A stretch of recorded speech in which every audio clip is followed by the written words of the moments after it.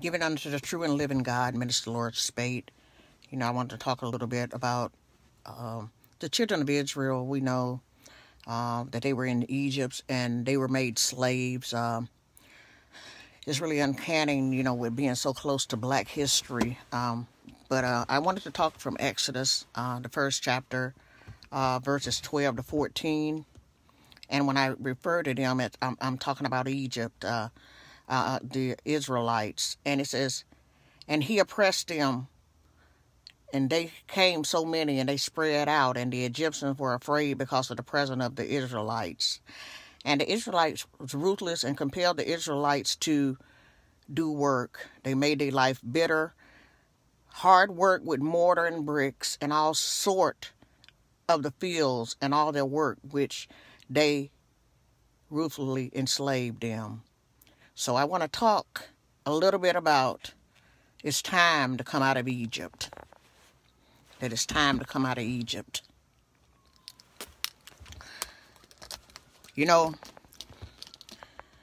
Before we came to Christ, we did things. We lived for the moment. Some of us, we still do live for the moment. But let me tell you something. Egypt can be anything. As we know, the children of Israel, when they started out toward the promised land, and Moses started to lead them, they started out being 70 people.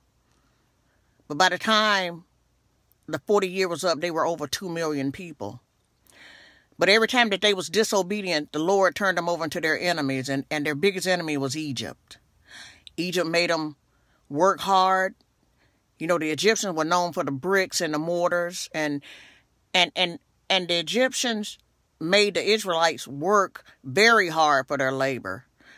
And they were growing so much that the Egyptians actually was afraid of them because they was large in numbers. But let me tell you something. God's people are put on this earth to grow, just like the children of Israel. But let me tell you something about that. God has opened ways and ways and ways. When the Lord showed a way out of Israel, the children of Israel started out on a journey to get out of Egypt. And as it's been said so many times before, it took less than 2 weeks for them to get there. But you would have thought everything was okay. But what should have been a 2-week journey wind up being 40 years. Because of their disobedience, they wind up going in a circle and a circle and a circle. In other words, there were some pit stops along the way. Let me tell you, your life is going to be full of pit stops. Your life will be full of pit stops for one or two reasons. To connect with a problem that's going on, but sometimes God stops you to refill you so that you can go a little farther. Let me tell you something. Egypt can be anything. And I'm just here to tell you that a lot of us have been in Egypt too long, that it's time to get out of Egypt. Some people's Egypt is a relationship that's going nowhere. Your significant other, all you do is fuss and fight. The love has left the relationship. Somebody need to go their separate ways. That can be in Egypt. Your job can be your Egypt. That you toil all the time. Your labor seem to be unappreciated. Yo family, you can do the best that you can. Every time you turn around, nobody want to be bothered with you unless they got a hand out for something. Egypt could be your alcohol addiction that it has cost you your health. It has caused you to have high blood pressure. It's caused you to have diabetes. It has caused you to have sclerosis liver, but you keep going around and round, still going to the liquor store. Let me tell you something. Your Egypt might be that crack addiction, that you done lost your home, done lost your job, done lost your family, still putting that dope up your nose, shooting up your arm, been in the hospital, almost OD'd. Oh, but God had another plan. God is telling you it's time to get out of Egypt. Whatever it is, it's making your life hard. You're working harder than you have to. The only thing that you need to be working hard at is praising God and yielding to Him. Let the Lord fight your battles. And see, the children of Israel, when they came to their senses, and Moses and Joshua came, Moses, because of his disobedience, he was not allowed to enter the promised land, but he succeeded. He was succeeded by Joshua. And when the children of Israel went up against old Pharaoh, they had to go through some trials and tribulations, but they walked on dry land from the Red Sea, that they was delivered out of Egypt. I'm just trying to tell you, brothers and sisters, the time is winding down. It's time to get out of Egypt. It's time for a new journey. This year, 2020, need to be the year of your breakthrough. The things that have kept you down, the things that have kept you in a prison, being in your circumstances, being around friends that don't mean you no good. It's time to get out of Egypt. You might be around church members that may not mean you no good, but it's time to step somewhere else. Seek the Lord's face, because there's going to be a time when you're going to look for Him, and He will not be found. Let me tell you something. God want to get you out of Egypt, but we so much like the children of Israel. We keep doing things over and over again, and we wind up, when we take a step to come out of Egypt, before you know it, we get off detoured, we get distraction, and then before you know it, we're back at square one, not no farther along than we was the year before. We wind up and we're back in Egypt.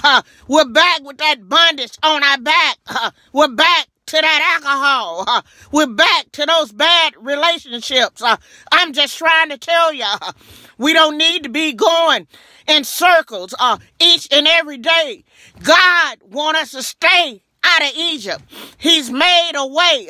Let God part your Red Sea when you start to worship Him in spirit and in truth. You don't have to stay in Egypt, boys and girls, because let me tell you something. God's got a way. He's a way maker. He's got that rod in your hand. Lift your hand, as He told Moses. What is that in your hand? He said, a rod. He said, throw it down. He threw the rod down, and it turned into a serpent. He picked it back up, and it turned back into a rod. God is saying, throw down your rod, and let me turn it into what I want it to be. Pick it back up so you will have the power. See, here's the problem. God has given us a lot of power to get out of Egypt, but we get so distracted, so much tunnel vision, looking around. We go to church, and what do? We play on our cellular devices. We're not paying no attention, listening to the word of God that will make us better people. But it's time to get out of Egypt, because I'm going to tell you something. When the Lord returned, Egypt is going to be destroyed. And I got to tell you that if you're in Egypt, you're going to get destroyed with the Egyptians. And I'm going to tell you something, but it don't have to be that way. God's making a way. We got to learn how to get out of Egypt. Keep pressing the upward way, knowing that God will fight your battles. But all you got to do is stand, because the Bible says that the victory is already won. But we got to get out of Egypt, brothers and sisters. We're staying there too long. We're letting too many things dictate our lives. We're keeping too many people in places that hinders our growth. And you won't be a Christian overnight. But this is a new year. And you have to start somewhere. God wants to bless. But sometimes God allows losses. So many losses that the only thing that is left is himself. But it don't have to be that way. And the reason God allows losses is because he's allowed you to use your free will to serve him. But you haven't taken advantage of it. Let me tell you something. You need to be able to wear your testimony. As my sister always say, wear your testimony.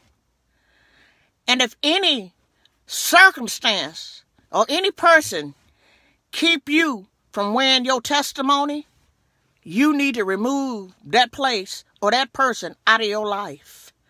Sometimes you got to start over because you need to walk in victory.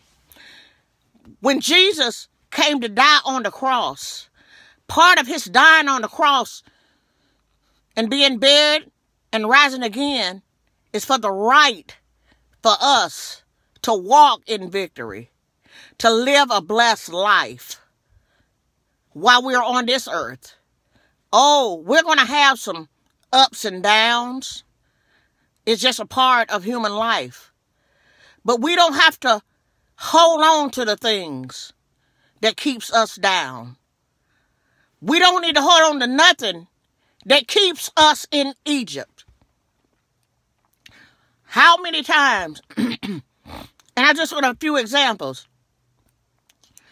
people feel they're in a dead-end job, can't get no more pay raises. Thank God you got a job, but you're not going anywhere. You're at the top of the pay scale. You pay what you can with your bills, but you come home unhappy because you just can't find contentment there. You hate getting up in the morning, going to that place. Relationships. Every time you walk in a house, there's an argument. Can't agree on nothing.